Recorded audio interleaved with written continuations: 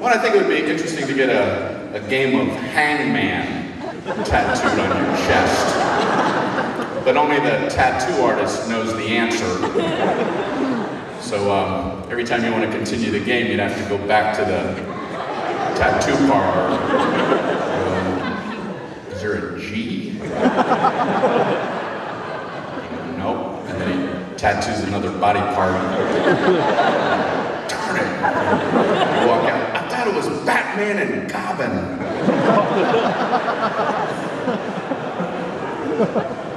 Here's another tattoo idea. I think it'd be interesting to get a tattoo of like a dozen Easter eggs, but tell the tattoo artist to hide them.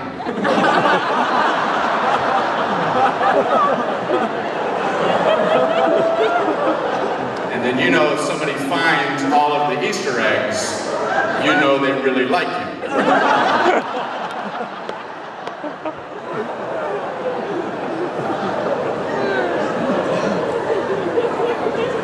I'm trying to get somebody to like me. I'm back in the dating world. Went through a breakup, you know. After the breakup, people say, "What happened, man? Was it a big thing?" And I'm like, "I don't know. It depends on how you look at it." We couldn't agree on the definition of this exit and next exit. I was driving, and she said, "Get off at the next exit." So I pulled off. She said, "Why did you get off here?" "I told you to get off at the next exit."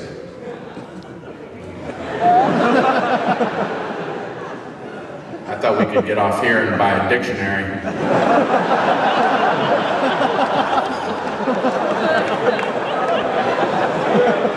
Through it, look at definitions and stuff.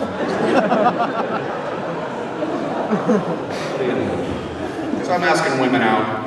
I don't know how to do that smoothly. I watch the movies. It goes down so smoothly in the movies. Would you like to have dinner on Saturday? I would love that. I'll pick you up at 8.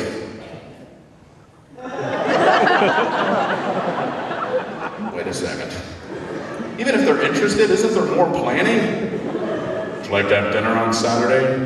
I would like that, but I can't Saturday because my sister's flying into town Saturday and we're going out Saturday night. We could have dinner on Friday. I'll pick you up at 8. 8 o'clock's not going to work because my company's having an office party Friday night, and I probably should go to that, and that might go till like 9 o'clock, but we could have a late dinner, like a 10 o'clock dinner Friday. I'll pick you up at 9:30. Don't you need to know where I live? I do need that information. I live out in Jefferson Township. But if you take Route 27 to get there, you're not going to be able to take that all the way into the township because they're doing construction the last 2 miles. So when you get about 2 miles outside of my township, you have to shoot over and pick up a street. It's called Elm Meadow Lane. You're going to take that the final 2 miles and it meanders around, and then you'll end up parallel with my township. So you'll be coming into the township from the west. So when you enter the township, you'll see Alhambra Apartments. But you can't park in front of my building because they're doing water treatment out front, which was supposed to be completed like 3 months ago and nobody knows what's going on. But there are tennis courts across the street and it says no parking on the fence, but no one's going to bother you because everybody knows about the water treatment. It's okay to park there for a short term across the street. My buzzer's been very glitchy. Don't even bother hitting the apartment buzzer. You have to call from the cell. I'll hear you. I'll meet you out front, and I should tell you I'm gluten-free.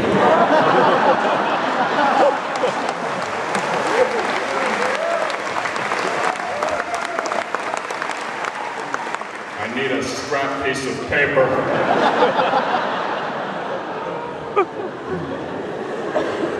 Yeah, I'm not good at the dating thing, man. Out of practice. I complimented a woman the other day, and I thought it was a nice compliment, but she didn't take it that way. So here's a little tip for the guys. If you're ever talking about a woman, don't ever use this word. And it doesn't matter what word you put around it. They're not going to hear the other words, they're going to hear this word. I'm talking about the word schnoz. I meant it as a compliment. I'm like, you have the cutest, most beautiful, sexiest schnozz. That's what she hears. That's the word she wants to talk about. People need to hang out with people. Guys like to hang out with guys, but they feel weird admitting it for some reason. So they always have to center it around an activity, usually with a scorecard involved. So they can come back with that scorecard and feel less weird about being with guys. That's why we were together. 28 to 12. A guy would ask another guy to go golfing or bowling, even fishing sort of has a score. A guy would ask another guy to go fishing, but a guy would never ask another guy to do the same exact thing, but leave out the fishing part. Hey Charlie, I was thinking this weekend I could swing by, pick you up, head out to this lake I know about. It's beautiful out there. Watch the sunrise. The way that glistens off the lake in the early morn is something I wouldn't want you to miss. I figured we could just spend the day sitting real close together on a boat. You up to doing something like that with me? Can we try to kill something?